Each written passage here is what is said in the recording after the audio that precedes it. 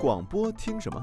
是广场舞大妈的小苹果，80后的周董小公举，还是年轻人越来越追捧的各大网络电台？欢迎收视本厅糖蒜广播女子。远在大洋彼岸的美国人民也在一系列广播连续剧当中如痴如醉。在美国最受欢迎的广播节目当中，有一个声音陪伴了全美人民15年。Okay, America, prepare to have your life change. 现在他自立门户，带着瞬间窜红的新节目强势来袭。看美国广播偶像 Alex Blumberg 如何打造全球最棒媒体公司之一 Gimlet。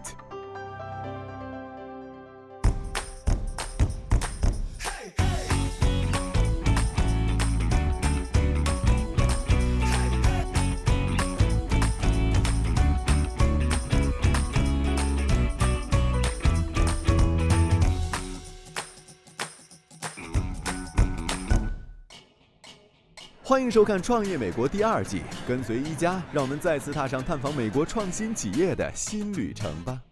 马上呢就要见 Alex 了，心情有点激动，因为他是我非常欣赏和崇拜的一个同行。那看过我文章的朋友也知道呢，我去年就开始听他们的节目。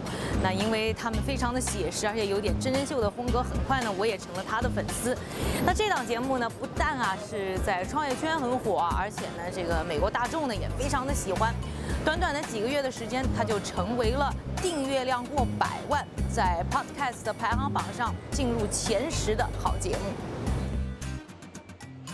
I'm Alex Blumberg, where for years I reported on business and the economy. It was a great gig.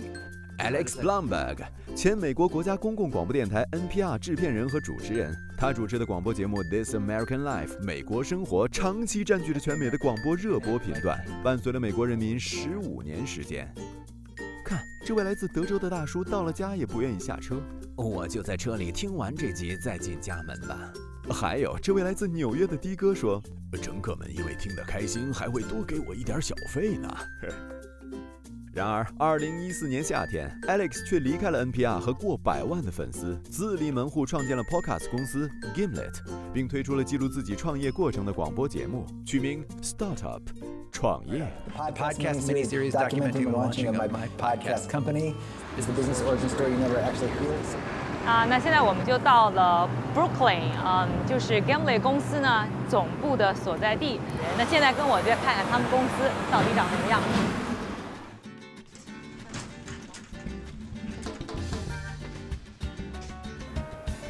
Oh, yeah. Hi, Alex. Yeah, good to see you again. Yeah. How many people do you have now? I feel it's much bigger than last time I was here. We have 20 people now. 20? Wow. Yeah. So and then probably there's another 5 or so this year. Spending. Yeah. When did you release the first episode?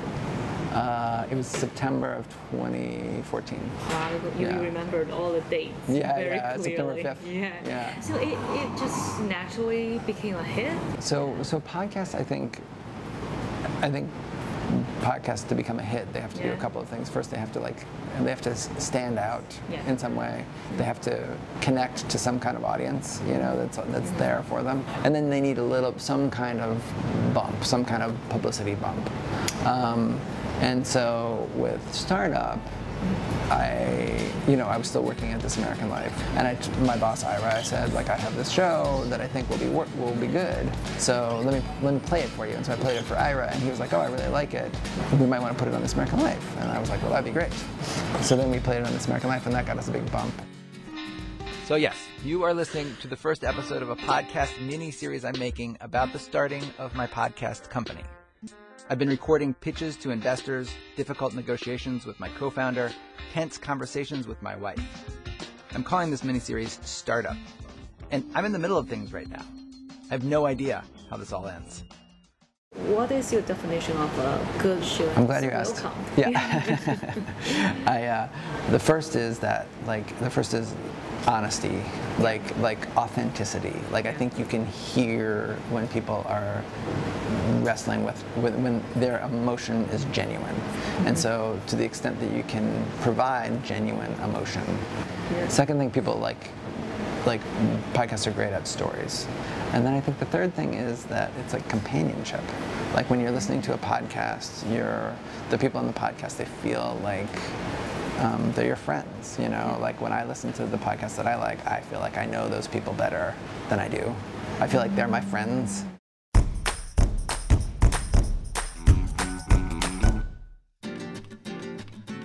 最近，传媒圈的大事是央视各路名嘴纷纷离职。他们的离职宣言，要么是感慨人生苦短，要把时间留给家人；要么是脑洞大开，表示要换个活法。其实，他们大部分是离开了传统媒体，投向了新媒体的怀抱。你比我离开老东家离开的晚，但是你变得更快。在美国也是一样。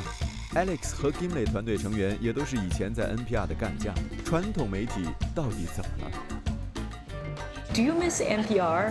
I left in spring of 2014. It's just a bigger organization, and so there was a big opportunity to make more podcasts. You know, and then it was just sort of like that. We didn't need to sort of like worry about the radio. We didn't need to worry about radio stations. All we needed to do was put them on iTunes and have people listen to them, and that would be a great business. And I feel like what I'm doing right now, I would not have been able to do within NPR. You know, there's just so much more flexibility, and we can move so much more quickly, and sort of like, you know, if we want to do a project, we can just sort of like move on it right away. It was just sad to say goodbye.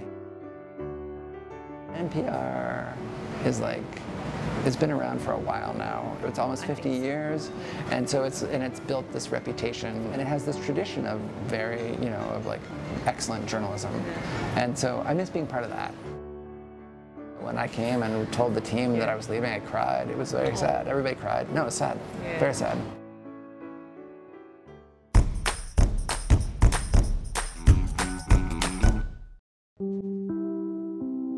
This is an NBC News special report. 在美国人的业余生活里，广播一直是无所不在的好伴侣。无论是在公路还是繁华都市里，总回荡着 NPR 的广播声音。2004年9月 ，Podcast 诞生，从此人们听广播节目不再受到时间和地点限制。2014年，随着越来越多高人气广播节目登上 Podcast， 这个新媒体走进了它的爆发期。So you think podcast is very different from radio? It's not very different in that the same things are important to radio and podcast. Like you want somebody who's a good host, you want to tell good stories, you want to be true, you know, all those things are true. Just that the programming can be a little bit more challenging. It's the difference between on demand and clicking through. It doesn't need to be exactly 30 minutes long or exactly an hour long. And the fact that you can trust that somebody will have heard the episode before. They change what you're able to do on the content side. Do you listen to podcasts? Just recently, yes. Yeah, occasionally. Sometimes, yeah, the odd time. How long do you spend each day on podcasts? Not a lot. 30 to 45 minutes. Probably for like a half hour to a 45-minute clip. Just to kind of, you know, meditate when I have some quiet times on myself. It's just the freedom to pick it up whenever you want and listen. I liked Serial. Yeah, I listened to that. I just think it's cool, and it was really well done.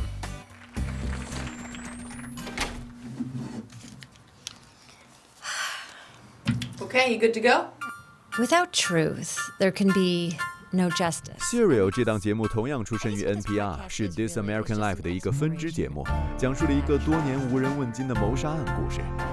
For the last year, I've spent every working day trying to figure out where a high school kid was for an hour after school one day in 1999. 纪录片的真实叙事手法，加上扑朔迷离的案件疑点，让它成为 Podcast 历史上最受欢迎的广播节目。至今还没有节目能够超越它。I loved it. I listened. I devoured it. Yeah. I loved it. Yeah. And so, do you think its success means the podcast is entering a new kind of age? Yeah. When I was going around, you know, pitching this idea to investors, the idea of my company, I would tell them like, yeah, podcasting will be big, you know, and like we could in you know in 5 or 10 years we could see audiences in the millions. I would say, you know, but I was thinking it was 5 or 10 years from now, and then Serial comes along and it gets an audience in the it gets an audience in the millions immediately. So it made it. It happened much more quickly than I thought it would happen. But yeah, so no, it's changed everything for us. Serial 都火成这样了 ，Podcast 的前景看起来一片大好。可是 Alex 的融资却还是不容易。What's much more important is an actual something you can point to. So, like, if I had never done the startup podcast, I think I'd still be pitching. Because you can say all you want, like, I am going to do these things, but until you actually do them, it doesn't become real to somebody. So, until I had that first thing out the door, until I had the first episode where they could listen to it and they could see, like, oh, that's what it's going to sound like, and that's what this guy is able to do. It wasn't until that existed that people took me seriously.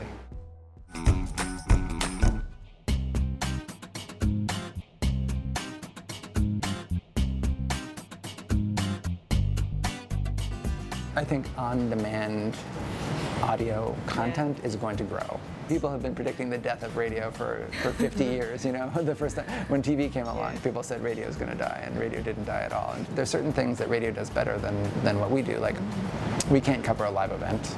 We can't do, you know, like a lot of things that people listen to the radio for, like news, weather, you know, sort of like current events, foreign news. Like, I think it would be really, really hard to do like any sort of like super current, you know, news-driven podcast would be really hard to produce. And I think that's something that radio will always be better at.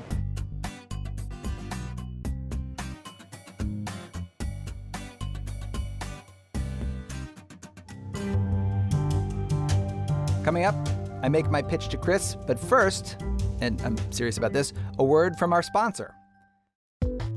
Startup is brought to you by Audible with over 180,000 audiobook titles. I talked with Audible subscriber Yasmin Gökçe, who told me that she has been a subscriber since she was a student in Istanbul. I had like a 3-hour commute from the Asian side of Istanbul to the European side of Istanbul where my school was. So 1.5 hours each way. And Audible was a godsend. I loved it. Oh, because when you were saying the Asian side of Istanbul, I was like, oh, there must be like an Asian neighborhood or something like that. But no, you're talking about the one that's on the Asian continent versus the one that's on the European continent. Audible, improving your international commute. 这个大家看电视和听广播节目的时候，可能最怕的就是这个插广告。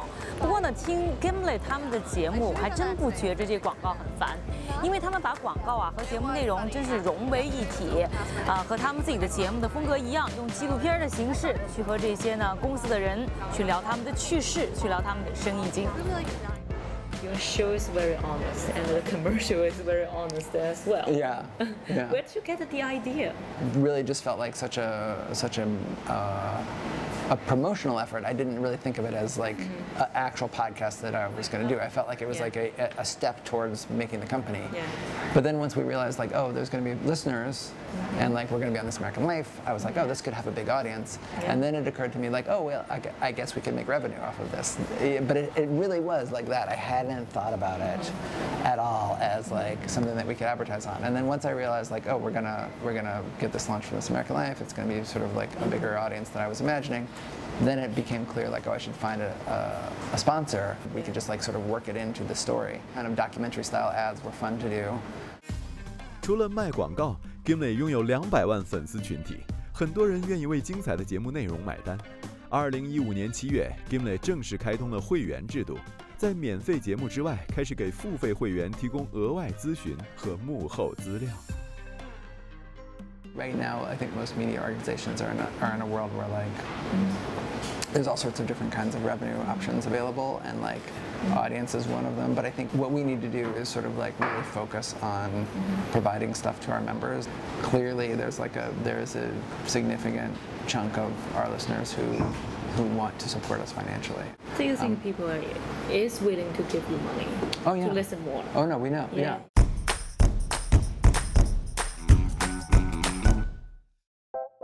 今年已经47岁的 Alex 不仅仅是广播明星、创业公司老板，生活中他也是一个丈夫和2个孩子的父亲。Your life must be different now. So how different is your life now compared with your life in NPR? It's not that different from the outside. Like, I'm busier. I work a little bit more on the weekend. I work a little bit more at night. So in my old job, I would come home and I was like, I was home. I didn't, you know, I wasn't worried about what was going to happen to this American life. Like those were not my worries. Honestly. Yeah. But now they are. And so now I'm just thinking about it all the time. I think about it all the time. I wake up thinking about it. I go to bed thinking about it. So I'm expecting a baby too. Okay. And my husband wanted to ask question too. So we are nervous, like how the life will be, like, like the baby. I mean, I have no experience with babies. Yeah. Something even newer than starting a company or doing reporting. Yeah. So how did you manage your life? I will tell you that I'm glad I was not starting a business while we were having the baby. Like that's like You're that scared. is like, that's because I mean, well, because there is a certain period of time where you won't be able to do anything with the business. Do you think if you can have a chance, you want to start your own company a little bit earlier? I don't know if the time would have been right earlier. Like we started the company at a moment where like podcasting is now becoming recognized. It's more of a household name. There's a functional business model now for it. If I'd started it, lots of podcasting companies did start in 2004, 2005, and they didn't make it.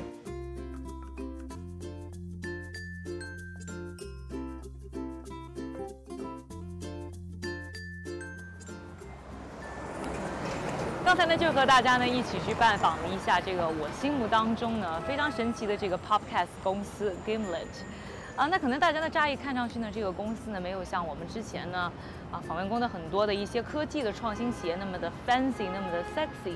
但是呢，就像我和 Alex 在聊天的过程当中我的感受那样，就想让大家看一看什么样才是真实的媒体人，到底这些新媒体的背后又发生着什么样的故事。那可以看到呢，我们媒体人呢，其实呢，有时候只是一种情怀。